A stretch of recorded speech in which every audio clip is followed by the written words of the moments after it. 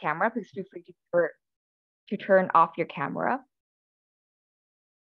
All right, so we can just dive right into it to not take too much of everyone's time. So first of all, good afternoon, everyone. If you're in Vancouver, actually, welcome to our workshop on From Prescription Opioids to Fentanyl, a Patient's Journey, our Patient Voice. So firstly, I want to introduce myself. So I'm Tam, and I'm a research member at the Vancouver General Hospital, as well as at the research lab at UBC Department of Psychiatry. And I'll be the moderator for today's session. And of course, it's my greatest pleasure to introduce Dr. Puya Azar, the head of the Complex Pain Addiction Service, or CPAS, at the Vancouver General Hospital. So Dr. Azar's expertise spans managing pain, mental health disorders, and substance use disorders across Vancouver General Hospital, as well as the University of British Columbia Hospital and GF Strong Rehabilitation Center. He also serves as the addiction lead at Foundry Vancouver Granville and a consulting physician for adolescents addiction medicine at BC Children's Hospital. And additionally, he's also involved in clinical research focusing on opioid agonist treatment protocols and medical devices to enhance health outcomes for patients with mental health and substance use disorders. And as one of Dr. Azar's colleagues, I know that he highly values the voices of his clients. Hence, today's workshop will be in the format of an interview. So we'll be hearing the perspectives of one of Dr. Azar's clients, Ross. Glad to have you here. So please help me welcome both of them, Ross Trisdell and Dr. Puya Azar. So whenever you're ready, I'll pass it on to you. And hopefully one of my colleagues, Jess Machado, will be able to join us to help with the interview. She's actually currently presenting a talk, which will be ending soon. So thank you so much for having me. It's a real honor and pleasure to be able to share today with everybody. I think there's over 80 people in the audience. So yeah, really an honor. I think it's, as much academic work as I do in terms of like pharmacology and medical devices and different areas of research, I think one of the most important things I can do is also present the perspective of people with lived experience. We sometimes run the risk of minimizing addiction or opioid use disorder to an opioid deficiency syndrome, in a sense, talking about solutions in the form of pharmacology and medical algorithms and protocols, etc.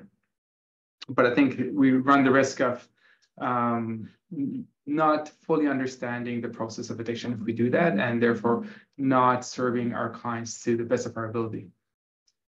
So for that reason, I'm super excited that Ross was able to join me today. And really the goal of today's session is going to be walking you through Ross's journey from the kid next door to his struggles with addiction, ending up in Vancouver's downtown east side and now back home. It's a complex process. And, I feel like oftentimes when we may drive through the downtown east side and see people struggling, we may not fully appreciate the process that may have been involved for them to end up where they are, and potential paths out of their current circumstance. So having said that, I think we'll jump right in. Ross, maybe if you want to unmute yourself, we can sort of just jump into the interview. Yeah, I'm here. Okay, great. I guess a couple of other things before we jump in. The views that I'm going to express today, they're my own. I'm not speaking on behalf of any health authority or our hospital. I'm certainly not speaking on behalf of Vancouver Coastal Health or Vancouver General Hospital. I really, really appreciate, I'm grateful, Ross, that you could join us today. I appreciate, we may talk about some difficult life experiences that you've gone through, and I can appreciate it could be vulnerable, if you can feel vulnerable talking about these experiences, and it can be difficult, particularly in front of an audience. So I know it's a huge ask, and I appreciate you coming out today. Yeah, no worries. Cool. So there's just a message in the chat. Somebody is also thanking you, and they're looking forward to learning from you. So Ross, let's start a little bit backwards. Instead of going chronologically in terms of your childhood, let's jump to life in Vancouver's downtown east side. Sure. I understand you were essentially homeless in the downtown east side for what period of time? Couple of years. Couple of years. On and off. Yeah. On and off. And can you walk me through what a day may have been like for you living downtown east side? Yeah, I mean, it's not easy to being down there, obviously. Just like trying to make money every day to get drugs every day. Mm-hmm. I mean, it's not as bad as people might think it is, I guess. But I mean, it's not a fun life, but it's a struggle every day, right? So yeah. And then let's sort of understand it step by step. Okay, at nighttime, where are you sleeping? So usually there is like shelter space or someone's house that I could stay at, right? So being homeless, really, when I say it, I only think of like not having your own place to stay, right? So most people still have somewhere to go inside, right? But the winter time is a lot worse down there, right? Obviously, because it's cold every day, right? So right, yeah.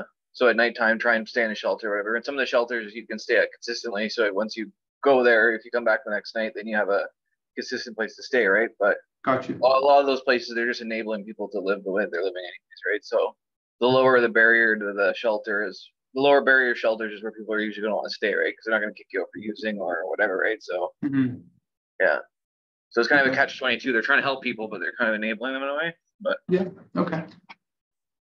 So if you can get a shelter bed, you'll stay in a shelter. Yeah. If you can't, where would you be sleeping? You probably wouldn't be sleeping. Yeah, you wouldn't be sleeping. You're not going to be feeling safe or anything anywhere, right? So if you're truly homeless, you're not going to be sleeping anywhere because you're not going to feel safe. Yeah. So what would you do then? Just wander around all night, stay awake. Yeah. Safety reasons. Yeah. Okay. And then sunrise, what do you do? In the morning time, most people just trade whatever medication they have for drugs or whatever, or get some drugs in the morning and then go out and do whatever nefarious activities throughout the day to make more money to get more drugs. Sounds like life for you anyways, may have revolved around using. So doing whatever you need to do. Yeah, absolutely. Yeah. And then sort of that cycle will continue, I suppose. Yeah. Okay. We'll delve into more detail around your experience living under those circumstances. But you painted a picture of what that may have looked like for you. Now let's backtrack. Let's try to get a sense of, okay, let's go way back in time. You're a kid in school. I'm assuming like any other kid who's in elementary or junior high. What was school like for you?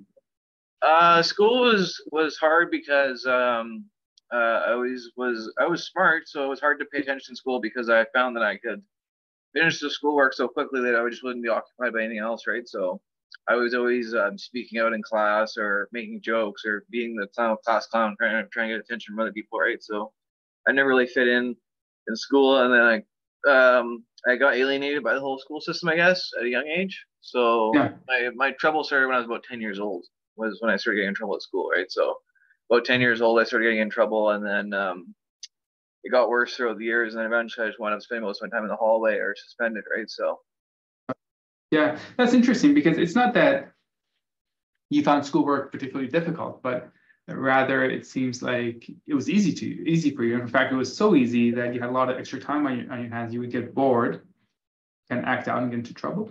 Yeah, exactly. Yeah. Okay, so a few years goes by, and now do you feel like you're labeled as like the bad kid or the class clown? Is that? Yeah, but like when I was 10, I started smoking weed and doing drugs and stuff like that. So by the time I was about 12 or 13, I was like pretty much labeled as the class clown or whatever, and I would always get in trouble, right? So, but yeah, it was about 12 or 13 that got worse. And that's interesting for me. At 10, smoking weed. How does that happen? How were you introduced to cannabis, and how is it that for a 10-year-old you were able to smoke weed? Yeah, so I moved to Abbotsford when I was 10 years old, and then first year of school there was grade 6. So when I went to school in grade 6, everyone was smoking weed and everything like that, right? So and then I also started doing ecstasy at that age too, right? So just because it was around where I moved, everyone had it, right? So it was a common thing. And where I went to school was a high school next to a middle school. So where we would hang out in the back forest or whatever was where the high school kids would go to, right? So it was all the high school kids and all the middle school kids would still be in the same area. Mm-hmm. And help me understand, because okay, so it sounds like it was available in your school. Yeah. It was pretty prevalent, but I'm guessing not everybody was smoking weed. What was it about your friend group, or what was it about your circumstance that led you to smoke cannabis?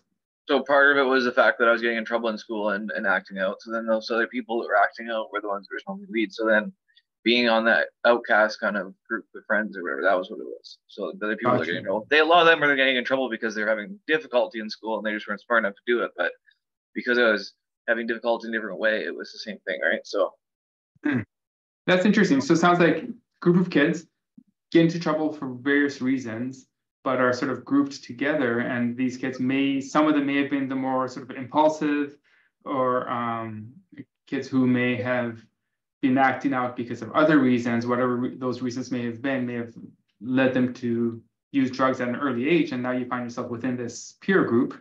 Yeah. And you say this is the group that you're now accepted into. Yeah. Whereas other groups you're not. So this is, yeah, come on in. Great.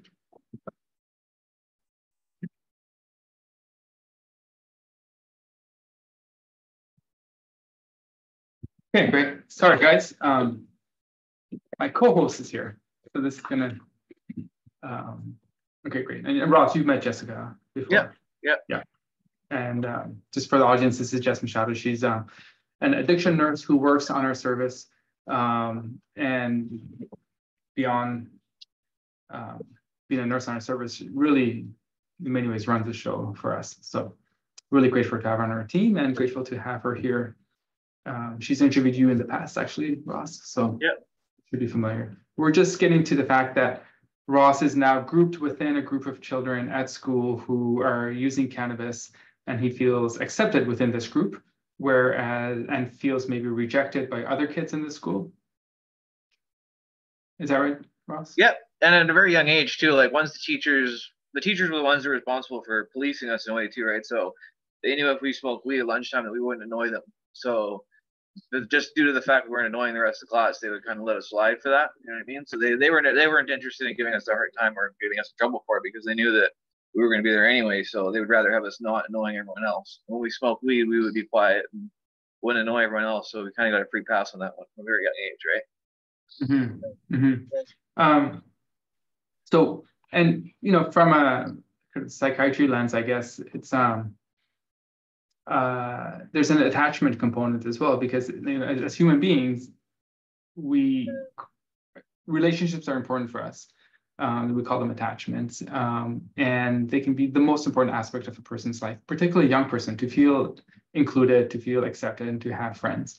So it sounds like if you're in a particular group and these are now your attachment figures in school, that child may do whatever it takes to remain connected with this group, even if it means doing drugs with them where internally it may not feel right.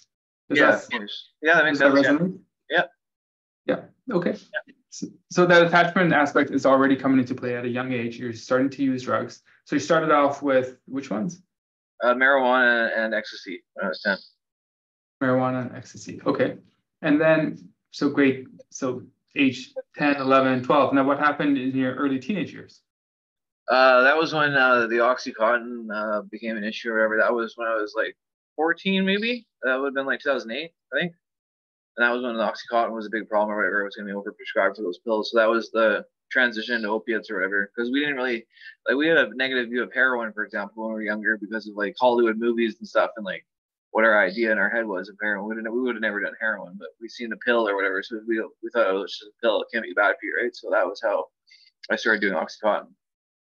I mean, that's actually an interesting point that you raise is your view of, okay, so like your view of cannabis may have been that maybe, it's not as harmful and it was more acceptable to use. It sounds like your view of Oxycontin may have been similar, but your view of heroin at that point, you were saying from like Hollywood movies, it was like a hard drug. So as a 13-year-old, you weren't considering using heroin, but what was it about? Yeah, sorry, go ahead. Well, it was just because it was a pill, right? So we thought, oh, if a doctor gives it to people, then it couldn't be that bad, right? Because it's just a pill. Got you. So in some ways, And oxycodone we seems. weren't even snorting it in the beginning. We were just swallowing the pill, right? So it was just like, oh, you're just swallowing like half a pill or whatever. It's not a big deal. It's like a Tylenol, right? Got you. And okay, so it didn't seem dangerous. It was a prescription medication. So but how were you accessing it? Like, how does a 13-year-old get oxycodone? Just friends that I knew that had it. Yeah. Growing up in the high school? Is it high Yeah. school at this point? Yeah. Yeah, it was beginning of high school. Yeah. So okay, so oxycodone's starting to show up. What was it about oxycodone that you enjoyed?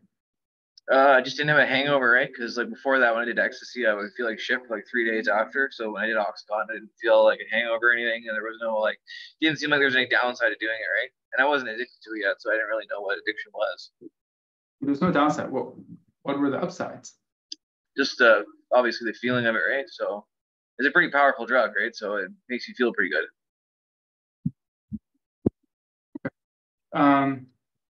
I think that ties into, does that tie into like your attachment style, like that group that you were hanging out? You had like a, yeah, now, there was reason four to or five bond? people. There's 4 or 5 people I'd hang out with every day, right? And we all did things together, right? So that was part of it too, right? So What about coke? Okay. All right. So now you're using oxycodone and you're using it within this attachment group. So like the stakes are getting a little bit higher because for people in the audience, if they may not know, oxycodone is relatively powerful synthetic opioid. It's sort of about 1.5 times more powerful than morphine. Not as powerful as hydromorphone, and certainly nowhere near as powerful as fentanyl. Okay. So using did it ever become a daily use? oh yeah, I did. At the end of it, yeah, it definitely did become a daily use because once we started doing it a lot, then we started feeling shitty when we weren't doing it, right? But we still didn't understand that we were addicted to it yet. We had no idea what that was, right? Like the first time that me and my friends couldn't get Oxycontin, we got withdrawals, we didn't even know what was wrong with us. We thought we all got the flu or something. That's so interesting. Okay, so you didn't know you were quote unquote addicted to it. Yeah. You started using it every day, and then when you couldn't access it, you felt sick and you thought you had the flu, you and your friends. Yeah, me and my friends all thought we had the flu. We didn't even know what addiction was because there was no education in school about that, or we didn't really have an understanding of it, right?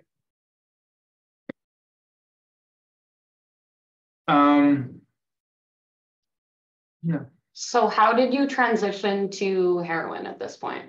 That was when we couldn't get oxys from the dealer anymore, and then the dealer offered us heroin instead. And we're like, well, we'd never do heroin. He's like, you've been doing heroin the whole time. It's just in a pill, like, and that's why we started doing heroin because we all got sick and we didn't want to feel that way anymore, right? So then that was when they were like, oh, you've been doing heroin the whole time. It's just in a pill. So we bought heroin instead to stop feeling sick. Got you. Interesting. What would have happened if before you started using oxycodone, the dealer had offered you heroin straight up?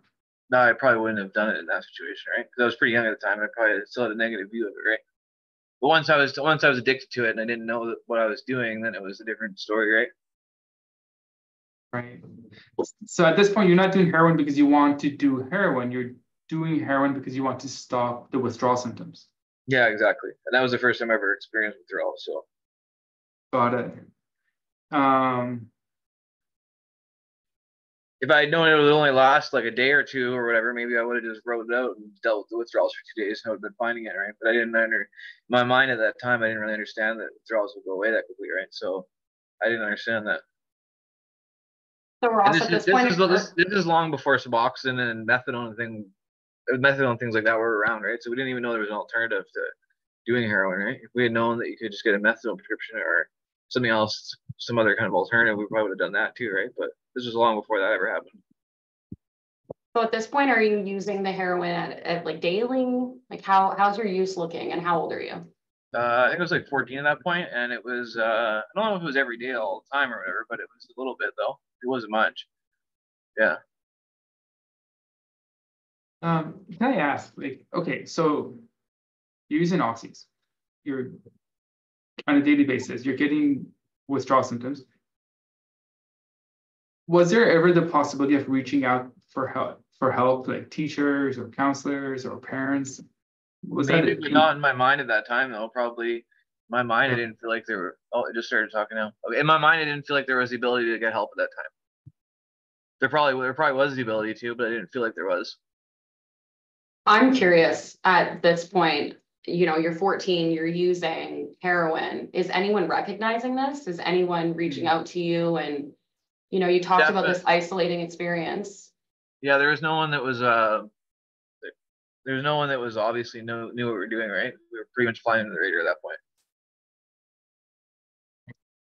Okay, so the stakes are getting higher and higher. Now you're using heroin. You started with cannabis, now went to oxycodone, now heroin. What came next? I wanted to go into an alternative school where all the other kids that got kicked out of their schools from my school district went, right? So that would expose me to a lot more like a group of friends or whatever that I'd hang out with that were the bad crowd, I guess you could say, right? So there's a lot more drug use prevalent at school, right? So then that got kind of kickstarted things into like high gear or whatever. That was about 14 years old. So I went to an alternative school and that made things worse. Okay, so now you're learning new things. Yeah. And what did you get exposed to? Just like there wasn't like a bad group of kids in my school. It was just every kid was a bad kid, right? So it was like everyone that I went to school with was either expelled or kicked out of their school, my school district for whatever they were doing. So most of them had drug problems where I went to school. Pretty much everyone did. So that was just meant I was hanging around with everyone that was doing drugs instead of just some people. Was it okay? So you went to this alternative school. At this point, was it recognized by the school or your parents that you, quote unquote, had a drug problem, or was it just the fact that I would say probably no, more of a behavior problem. Pretty much like was recognized as like a behavior issue, not a drug issue. Okay. So there was behavior, and for whatever reason, people were not able to determine that some of the driving factors behind the behavior was related to substance use. Yeah, exactly. And so there was no offer of treatment for the substance use. It was just like, okay, let's package these kids all together. Yeah, exactly. And so you went from heroin to what else at this point? I was doing cocaine at that point too, I think, with heroin. What was that like? It just made my drug problem worse or whatever, right? Because then it was like ups and downs, highs and lows and stuff, so made it worse. Got it. And then what happened? Pretty much finished at the alternative school or whatever, and then I went to trade school at that point, finishing high school or whatever, and then my drug problem got worse. I got kicked out of trade school. I was about 18 years old at that point, I think. Yeah. That was when I started partying every day, like drinking alcohol all the time and using drugs all the time. So I'm curious, with you going to trade school, how did that look? I went to like a trade school program that was my last year of high school. I went to like a program for operating equipment, and then when I finished school, I went to UFB in Chilliwack, where it was like a commercial transport mechanic. Before you go to get your apprenticeship, before you start working, you go to like an 8-month program at UFB. So I had my own place to live at that point, and I had more freedom at that point. I had a car, right? So I started partying every day, and then that kind of affected my schooling, obviously, and my grades. And then I wound up not showing up to school, and then I got kicked out of school because of that, right? So that was the first time I was like really using every day and partying every day. Was about 18 years old when I went to that program, and I got kicked out of it eventually towards the end of the year, right? So because I wasn't showing up, so. I think that's like really important to draw attention to, because you were able to, you know, get a license, drive, go to school, manage, it sounds like, all of these other interactions and still be using substances, right? Yeah. I think I'm like, my next question is, what was home like for you? I hear you moved out and maybe away at 18. Oh, so like I don't know, like my home was always good. Like I didn't have like a bad abusive childhood or anything like that, right? But I had like a lot of freedom, right? So yeah, so I had a lot of freedom, and I wasn't really like under mom's thumb all the time, right? So I guess in a way that was good, because my mom was just trying to be a good parent or whatever, right? But she kind of gave me a lot of freedom to do whatever I wanted, right? So from a young age, like no one ever really knew what I was doing, right? So I could do what I wanted, and no one like caught me for it, right? If that makes sense. Okay. All right, 18 years old, you're now kicked out of your program from school. Where do you go next? I went downhill for a little while. Actually, you know what? Yeah, pretty much downhill from there. And then I started. I didn't have a job, so I started selling drugs to make money, and pretty much just did that for a couple of years. And that was when I got like really into smoking. I switched from cocaine to smoking crack. I was still smoking heroin. I never used needles my whole life, but I was still smoking heroin. But I started doing it every day, and I started smoking crack at that point. And I was just selling drugs to make money. So I was just pretty much my day every day. Wake up feeling like shit, and then just try and get really high in the morning to feel better because I was hungover from the night before, and then go make money all day. But it was just enough to support myself, though. It wasn't like I was actually keeping any of it. Okay. So again, things are escalating, powder cocaine to crack cocaine, which is much more addictive. Yeah, of course. Yeah. And do you remember the transition from heroin to fentanyl? So the transition for heroin for fentanyl, so like it was just the availability thing, right? So like I always said, when I quit doing Oxycontin, it wasn't because I quit doing it, it wasn't available anymore. 2008, 2009 was when I started getting addicted to Oxycontin because it was available. So because everyone had prescriptions for it, that was when I was able to get it. And then when the heroin came into play, it was when the Oxycontin wasn't available anymore, right? The prices of it went up really high, and then it just wasn't around anymore because all the doctors stopped overprescribing it. So then when I switched from heroin to fentanyl, it was kind of the same thing. There just wasn't heroin around anymore. That was when fentanyl started coming around.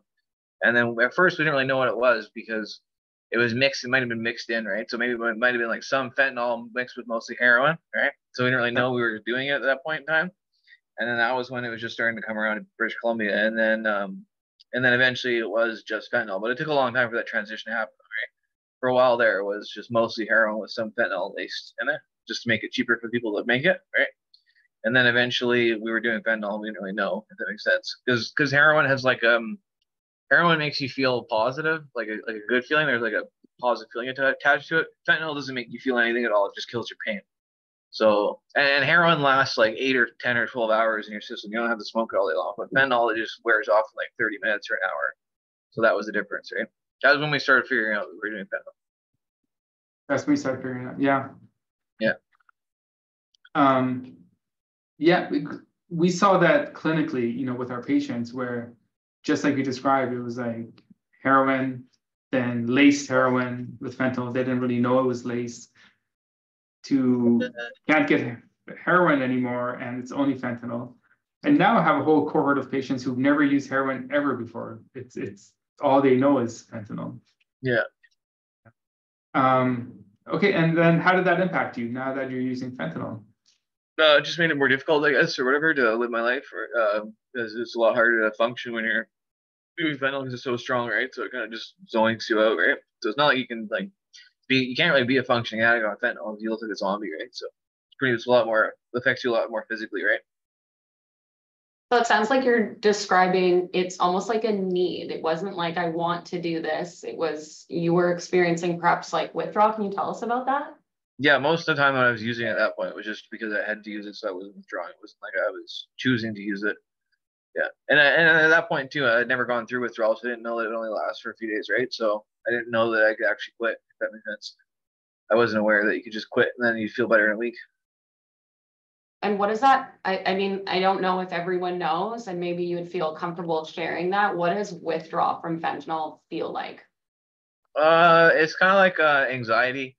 So it's like anxiety because you think you're gonna die, right? So it's like your body's physical reaction to what's happening is you think that you're gonna die when you quit, right? So once you've been through withdrawal, it's kind of different because you know you're not gonna die, right? But it's just like if you puke or whatever, you feel shitty, and then once it gets worse or whatever, you feel like you're gonna die. So like all your bones hurt, your head hurts or whatever, right? But the anxiety, depending on the person, like if a person naturally has anxiety, like without doing drugs, and then they do fentanyl and they have withdrawals, their anxiety level is going to be way worse than a person who might say not have anxiety in the first place, because that's going to affect a lot. So people that are more prone to having anxiety are going to have a lot harder time with that because they're going to think they're going to get withdrawals when they're not even getting withdrawals. So, you know what I mean? They're going to be a lot more anxious about it. So at this point, this sounds rough, like what you're describing. What was your decision there? Were you thinking, I want to get out of withdrawal? Maybe this is a point for me to take a turn and go to treatment, recovery, detox? At that point in time, when I lived in Abbotsford, there wasn't really like any, I never really been exposed to recovery. I didn't even know what NA was or AA. So I didn't even know that those kind of things existed, and there wasn't really like any programs for methadone or Suboxone wasn't even invented then, I don't think, right? So it was like there was no real like in our minds any way to quit, right? So we didn't know there was a way. When I found out there was a methadone clinic in Abbotsford, I think I tried that one time. Or no, I tried that a couple times, but that was with methadone clinic. That was a privately run one, right? So you had to pay for your clinic fees, and then you had to pay for your methadone and everything like that, right? So it was like expensive. It was more expensive to quit doing drugs than it was to continue doing them. So it was kind of silly in the first place, right? And then also like when we would go to get our methadone, it was like they would be like, "Oh, you're still using drugs, you can't get methadone." Like, well, that's kind of like silly, right? They piss at you, like, "Oh, you're still doing drugs, you can't get methadone," right? It seems contradictory. Yeah. And that was like they'd only give you like 20 or 30 mils to start with, and then it was like the whole daily carry thing wasn't available. You had to go to the pharmacy every day, and that was another pain in the ass. And then because you're getting your prescription every day, you got to pay your dispensing fee every day, so that's like another $20 on top of your medication, right? So it was expensive to quit doing drugs. That's interesting that it was expensive to quit. Yeah. Okay, so things have changed a lot now. Like now it's automatic. They automatically pay for most people's medications. You don't have to pay for clinic fees anymore, right? But things like that have changed. But I remember back then it was like $20 would make me feel better, but it was $30 to get methadone, and methadone wouldn't even make me feel better. So I still have to pay $30 for methadone and then spend $20 on heroin. I still wouldn't feel better anyway. So right. Okay. Can you describe the transition from Abbotsford to the downtown east side? What was it about the downtown east side what was that transition like, and what is the reason you ended up in the downtown east side? The first place I moved out of Abbotsford was I moved from Abbotsford to Surrey because I was in jail, and I seen that there's absolute chaos in Surrey on the news when I was in jail. So I was like, oh, that looks like a place that I would just fit right in, right? So I moved to Surrey when I got out of jail one time, and I've been in jail a few times by then, right? But I moved to Surrey just because I thought I'd stick out less like a sore thumb in Surrey, I guess, if that makes sense. So I just kind of like blend with the environment a lot better. So I moved to Surrey, and there was more drugs around, there was more people around, and that kind of lifestyle, right? There was like a bunch of homeless people in Surrey. So I moved to Surrey, and I stayed in Surrey for a while, and then they cleaned up Surrey. They totally gentrified that whole Surrey Central neighborhood a few years ago. So then I moved to Vancouver after that happened, once they kicked everyone out of Surrey.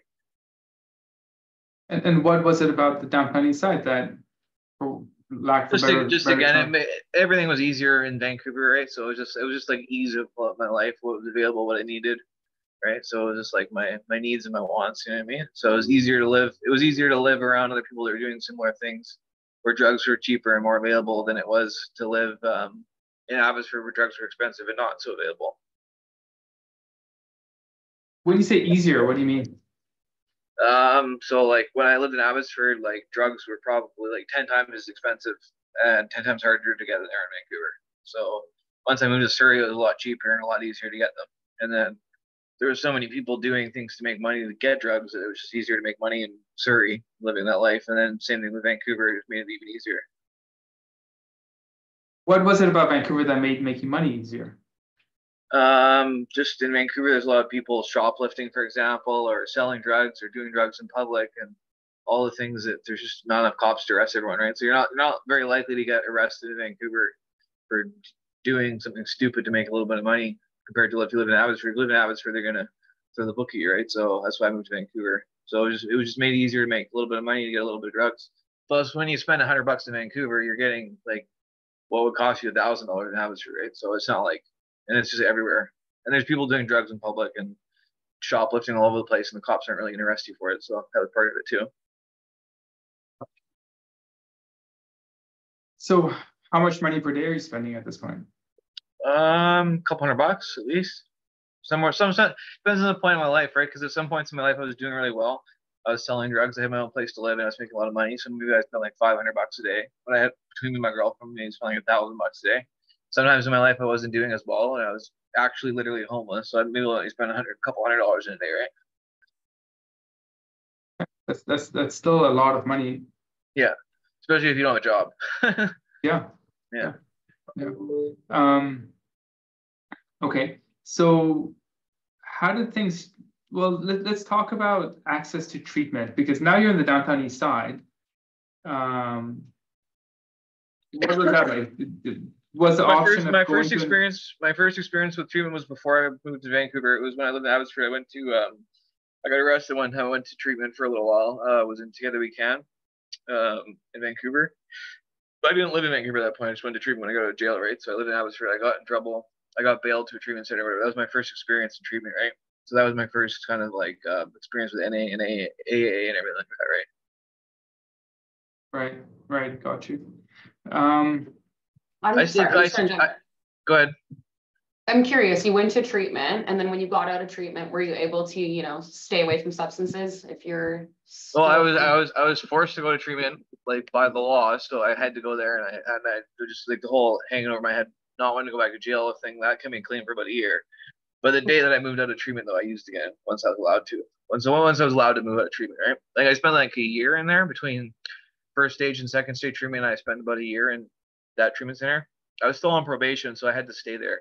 And then once my probation officer let me move out of there, then I used again the first day I moved out of there. I wanted to do the whole time, right? But it was keeping me from doing it, from not wanting to go back to jail. So the whole stick, this carrot and the stick, right? So the stick was working at that point in time. It wasn't so much the carrot. Interesting. So for whatever reason, at that point in your life, that quote unquote stick was what was preventing you relapse, I guess. Is that how you describing it? Yeah, exactly. Yeah. And at different points in my life since then, I've maybe like wanted to get clean or whatever, but at that point in my life, I didn't really want to get clean. Because I didn't really have any, because most of my life I'd spent using drugs at that point. I was like 19 years old at that point. So most of my life I'd spent using drugs. So I didn't really like see it as an option to quit. Even though I did quit and I was in treatment, I didn't really like see it as something I wanted to do. And what types of medications did you try to when it came to treating addiction?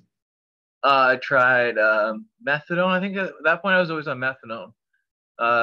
Yeah, I hadn't done Suboxone at that point. That was always methadone. It was always methadone. Okay. Okay. Were prescription opiates at all in the picture at this point? You mean methadone and stuff like that, or you mean other like oxycodone? No, that was all way back in the day. I haven't seen any of that in a long time. Yeah. Except for now with Safe Supply, it's kind of different, right? But okay, well, tell me about that. Well, like the last few years or whatever, I've had experiences with like Safe Supply, like the hydromorphone and KDN or methadone and Dilaudid or things like that. So I guess I went to St. Paul's or whatever, St. Paul's Rack Clinic a while ago. And at first I did methadone a couple times there. I did Suboxone, but I always failed like staying clean with those things. So then they offered me to try. That was when they first started doing that whole KDN and Dilaudid prescription. I was one of that was like when they first started offering it, and they said, "Oh, why don't you try this instead?" Because once they have tried everything else, then they give you that option, right? So, but you've got to try other things and fail before they'll go there with you. They're not going to like take a person who's never been on Suboxone or never been on methadone and offer them that. But they look through my my Pharmanet record, and they said, "Oh, you've done these things like you've tried methadone, you tried it 15 different times, you tried Suboxone 10 different times. Let's try something different." So then they gave me Dilaudid and Cadian or whatever, and then that was my first experience with Safe Supply, which it helped when I was trying to get clean, but it didn't really help when I wasn't trying to get clean. It was more so like a choice at that point, right? Yeah. So if I wanted to use, I still would, and it wouldn't stop me from being high or whatever. But yeah, that was my first experience with that. So you had experience with I guess it was the hydromorphone then. Yeah, it was Dilaudid, whatever that is, whatever the chemical name of that is. Yeah. Mm-hmm. Mm-hmm. Okay. Okay. And well, let's delve into that a little bit, but I don't want to spend too much time on it because I want to get into sort of how you've sort of ended up back home and doing well. But do you see any parallels between the oxycodone that you were using and then the hydromorphone that's not being used? You mean like people diverting their medication? Is that what you mean? Yeah. Yeah, so when I first started taking Cadian and Dilaudid, like I wasn't homeless at that point in time. Like actually, I was just trying to get clean, right? So I was just taking medication, right? But then when I wound up homeless or whatever, then everyone was just diverting their medication or whatever to other people to sell it, right? So most people that I know, in my experience or whatever, that have had prescriptions for Cadian and Dilaudid or whatever, they'll take their Cadian, but they'll sell their Dilaudid to get fentanyl or whatever, right? So obviously someone else is selling them to someone that's going to sell them to younger people or whatever, right? So I guess the parallel between that was when I started doing Oxycontin, I was taking Oxycontin that was diverted from someone else, obviously, because they weren't taking it like they were prescribed to, otherwise they wouldn't be buying it, right? So that would be kind of the parallel between that and the Dilaudid or whatever, right? There's a lot of people with diverted medication. So there's other people out there that are in rural towns back east or in rural BC or whatever that there's no fentanyl, but there is Dilaudid for sale, right? So that's what people wind up starting their addiction, I guess, if that makes sense. So, okay. Let's fast forward. Just for the interest of time, I do want to allow some time for questions. Let's fast forward to, okay, well, you ended up, when we first met, you were in the emergency department at VGH. Yeah. And you'd come in with an overdose. Yeah. And so describe a little bit about what happened and how maybe this experience was maybe the turning point. Yeah, so like I hadn't used in a while. I hadn't used fentanyl in a while or any opiates or anything like that, right? So that day that you see me or whatever was like the first time that I'd used again in a while, right? So I relapsed or whatever. But like when you do, obviously if you're clean or whatever and you do something powerful like fentanyl, and obviously you're a lot more likely to relapse than you say if you're using it all the time or whatever, you're already using opiates, right? So, but I had a stable place to live or whatever, so that was part of it too, right? So I had some, like my mom was helping me out. I had a place to live at my mom's house, so that helped me, like, because you gave me a prescription, I had a place to go after, right?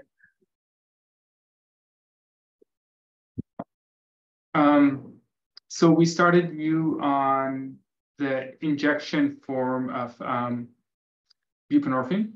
Yeah, Suboxone, yeah. Suboxone, yeah. Well, yeah, but the depot, so the trade name would be Sublocade. Yeah. And I think I want to highlight one point, which I think is interesting, because there are different ways of starting people onto Sublocade or the depot or the injection form of Suboxone, buprenorphine. The standard way, it really takes 7 days. You have to be on the tablet for 7 days before you can get the injection, right? But what we did something different with you. We did a new protocol where we sort of on day 1, we gave you the injection, right? Yeah. And can you describe how it may have been different if you had to wait the 7 days to get the injection? It would have been harder or whatever. I understand the point of this just to avoid having like precipitated withdrawals, which I have had happening before when I took Suboxone too soon. Yeah, right. Yeah. But by that point, when you see me, I wasn't using it every day, so I didn't have a bunch of fentanyl in my system. It was just that one time I used it, so it made it easier for me to start it, I guess. And Suboxone too. When I take Suboxone, I have highs and lows throughout the day, right? So it's like you take it and then you wind up like having a high like in the morning or whatever. You don't feel intoxicated, but you might have a really strong effect of medication in the beginning, but then throughout the day you'll have a low, and then you'll have like a bad mood or whatever, right? So the difference, I guess, would be just made it easier for me to start it because it stays in your body consistently throughout the time or whatever. Yeah, no, I got you.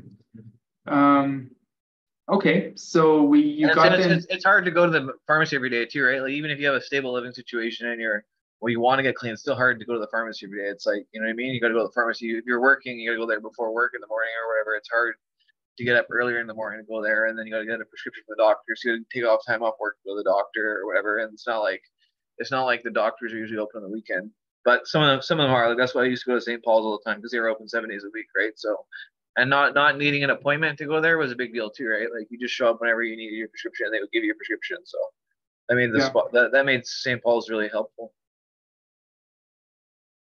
But so it sounds like maybe the turning point was getting the injection, because now you don't have to go to the pharmacy every day. You don't have to go see your doctor that frequently. Yeah. And there was one other key factor about sort of your path to sort of recovery that was super important. That was your mom. Yeah, for sure. Yeah, having a supportive family or whatever, right? And like having a place to stay is helpful. So it's like for most people, it's almost impossible to, like, you know what I mean, get out of the situation they're in because they don't have support from their family or whatever. A lot of people's families just stop talking to them or whatever, or shun them or whatever, which isn't really helping your kid. Or if they say they caught their kid doing drugs or whatever, they might give them a hard time, right? It's not really going to help it's not going to help the person to give them a hard time about it. Yeah. You know, I think that's a really important point you're highlighting, because just looking behind you where you are right now, you're at home, you have a beautiful view behind you. Yeah. what's heartbreaking for us as providers is, we can be very good and sophisticated at getting people out of withdrawal and onto whatever treatment in hospital, but that's only like a small part of the treatment, because we oftentimes will just discharge them right back to the circumstance that was perpetuating their use. Yeah, exactly.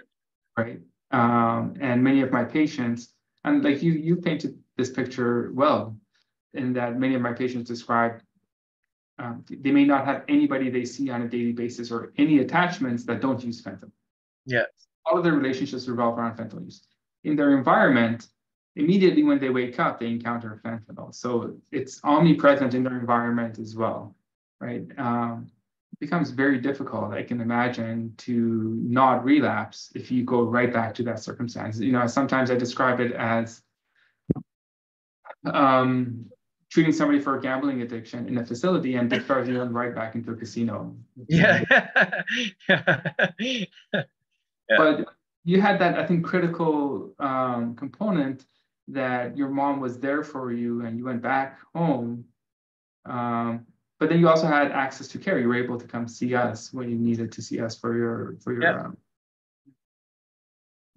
How does it look staying abstinent right now, staying away from substances? Because like the depot injection is great, but that journey is arduous, right? How does that work for you, Ross?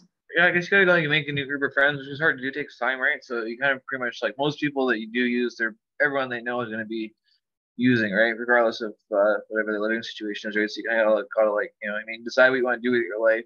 So I'm trying to figure out what I want to do as a career right now or whatever, and like trying to like, it takes time, right? So like I don't know, it's hard. But how does it look though? I guess I just try and take it easy though, one day at a time. Yeah.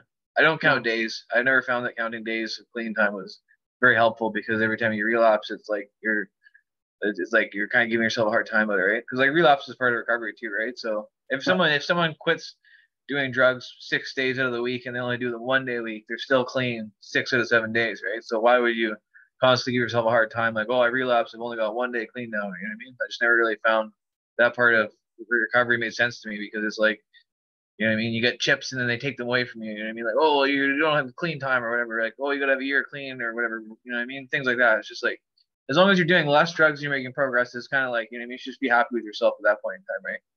Got it. Because relapse is part of recovery. So the less that you like self-esteem is a huge problem for a lot of people. Like, I don't have a problem with public speaking or self-esteem as like some people do, right? So I'm not very like insecure, I guess, compared to most people. But almost everyone that I've met that does drugs, most of their problems are with their self-image. So with their parents, like saying, oh, you're a failure because you do drugs, or society looking at them saying they're a failure or judging them or whatever like that, right? Yeah. So the least judgment that people can impose on someone who's having a problem with drugs, and look at it more like a health issue rather than like a behavior issue, then it helps people a lot, right? Got it. Yeah. I think it's so important to reframe it like that and like extend grace to yourself, right? I think that's what you're getting at. Yeah. And as healthcare providers, I think that's really important to hear, that that's what we also need to do. And we need to be more mindful of how we're kind of approaching abstinence and recovery and relapse. So thanks for sharing that piece as well. Thank you. I'm mindful of the time, so I might say we can sort of stop there and sort of address any questions. But there's been a number of comments, and many of them are commenting on your courage. The fact that you've come, you've talked about some of the most painful experiences of your life. An audience you don't know, like, that's asking a lot. So thank you so much. Yeah, no, you're welcome. So if I can give like a little bit of insight and it helps one person, it's worth it, right? So, you know what I mean? Because the chances of people dying are so high, right? So even if it can help one person, even if it doesn't save a person's life, it can help them live a week longer, then it's worth it. You know what I mean? And also, saving lives isn't the only goal too. Quality of life's a big thing too, right? So, you know what I mean? 100%. Okay, so I think if I'm correct, we have about 10 minutes. I don't know, Tam, if you want to moderate any questions. Maybe take a few minutes of questions and you can move on. Awesome. Thank you so much again, Ross, for sharing your experience, and of course, Puya and Jess for moderating the conversation. So we do have a few comments here, and I wonder if you want to just add to that or just to respond. Yeah, I sure. can read them out. Yeah, you can read them out. Sure, go ahead. For sure. First comment was from Simon here. Perfect example of what we will be seeing or already are seeing with the rampant diversion that we are seeing in BC. I imagine in 5 to 10 years, we'll be comparing the Oxy experience to the safe supply mistake. Would you like to add anything to that or? Yeah, I'd say that like 95. Like I've honestly never seen anyone who's been prescribed Dilaudid take a Dilaudid. That's the truth. And like to get more specific about it, there's a lot of pharmacies that they make a lot of money off of people getting their medication from them, right? So they're taking people and driving them to St. Paul's or wherever and giving them one pill, like one Dilaudid, so that when they take the piss test, they pass the piss test. So people they're taking the piss test as the gold standard for making sure that someone's not diverting their medication. But I've never seen anyone, myself, take the medication as prescribed, if that makes sense. So I'd say that like 95 or 99% of Dilaudid is diverted. So I don't know. In most places that I know of for sure, that winds up is places like smaller towns in Newfoundland or New Brunswick, Labrador, northern BC, northern Alberta, where the medication, it would be diverted and then sold for say 20 or 30 or $40 a pill. That's only worth $1 or $2 in pill in Vancouver. So people are making a lot of money off it. And the reason they're doing that is because if they sell fentanyl in these small towns, the first person that overdoses, they're going to know, obviously, there's fentanyl in the town, and the cops are going to go chase down the drug dealer and arrest them. So whereas Dilaudid, not very likely you're going to overdose if you take a Dilaudid, right? So that's why I know for sure that people are doing that. So yeah, comparing it to the Oxycontin mistake, I guess it makes sense. I didn't really think about that before, but yeah, it definitely probably is pretty parallel. Right. So we actually have a lot more questions coming in right now, Ross. Yeah. So of course, like as Dr. has already mentioned, there are a lot of very, very encouraging messages that's sent to you. Then one person mentioned here that they really appreciate you sharing your story. It takes a lot of courage growing up at the same time or area. I appreciate that you highlighted the lack of education about substances at that time. It was just abstinence, don't do drugs, rather than providing the education about what substances are and the impact they have and their routes to access services. That's their comment. Yeah. Yeah. And moving on to a few more questions here. What made you decide to stop substances? Can you remember a turning point? A turning point, not necessarily, wasn't like a aha moment, I guess, but like over time, obviously there's negative things that come with using drugs, like going to jail or negative things that happen to me, obviously, right? So I mean, it takes time, but addicts are pretty hard-headed. They're not gonna really like, you know what I mean? They're not gonna be like, oh, this is bad for me, I better quit now, right? They're not gonna realize the very first time that it's a bad thing for them. It probably took me 10 years to realize that I want to quit, right? So it takes a long time for people to realize they actually want to quit. So you kind of have to keep people alive until they get to that point, right? So everything that was out there, like naloxone, for example, saved my life multiple times. You know what I mean? Treatment centers helped me. You know what I mean? So it takes a long time for the patient to actually realize they want to get clean. So I wouldn't really say it was an aha moment, but it takes time, and you kind of got to see the value in being clean in order to want to be clean. I guess that makes sense, especially if you're dealing with trauma or whatever. I wasn't so much myself, but yeah.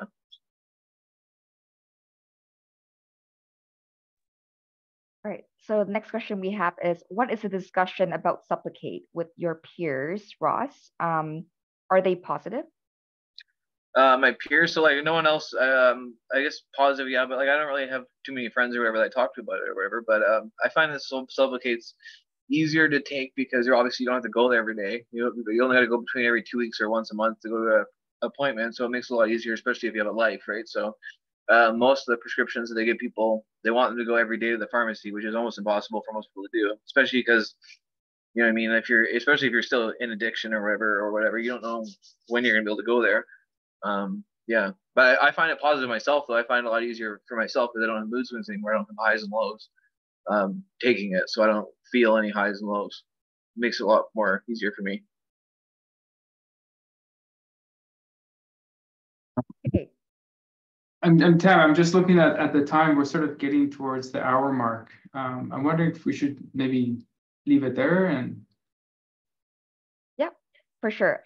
So we can just record all the questions here, or you can also maybe I don't know if Ross or Dr. Azar or Jess, if you're comfortable with maybe sharing your contact and somehow for the audience to maybe ask more questions. Because it seems like people were very interested in what you got to say, especially Ross here. I think there is one question that we should just touch on, and it's how did your mom approach things that made it safe for you to rely on her for support? I think that's really important. I think that not like viewing it in a negative light, I guess, like, you know what I mean, less ostracizing that you can do for from a parent or whatever, because it's hard for a parent to like decide that they're going to have to like accept that overdose is a part of recovery or addiction is part, or sorry, relapse is a part of recovery. So I think that the more like neutral that the parent can be, I guess, because they didn't grow up with drugs in their lifetime like we grew up with drugs in our lifetime. So with like the societal part of it's a big deal, right? So I guess just being nice to your kids is a big deal. The more that you can do to educate someone's parent to make them understand it's not a behavioral issue, then better it is for the kid, right? Because if you view it in the frame of if you want your kid to succeed, then you're going to have to be nice to them regardless of whatever they do. And you know what I mean? That's pretty hard for a parent to do, but I think that was what my mom did, I guess, if that makes sense. She didn't really take it personally. She didn't view it as her failure or my failure for what I was doing. So the more that you can frame it that kind of light, the more likely that you are to have someone succeed. Yeah, it's interesting. You know, little of what I know about your mom is, you know, she's pretty no nonsense. So she calls you on your stuff, but at the same time, she's like, it appears extremely kind and loving and accepting of you. Mm-hmm. So I think there's that interesting balance which she has where, you know, like if things aren't working, they're not working, she'll call you on it. But at the same time, when things are working, you're back home, you're welcome. Yeah. Somebody's writing firm but fair. Yeah. Yeah. All right. Just to, again, so just to be mindful of time, thanks again, everyone, for joining this session. Of course, big thanks to Ross, Dr. Azar, and of course, Jessica as well. And for our attendees, before we wrap up, I want to invite everyone to join us in the closing panel, which will start at 3:20. So just right now. So let's head over there. So thanks again. Thanks for your time, everyone. Have a nice day. Yeah. Bye. Bye.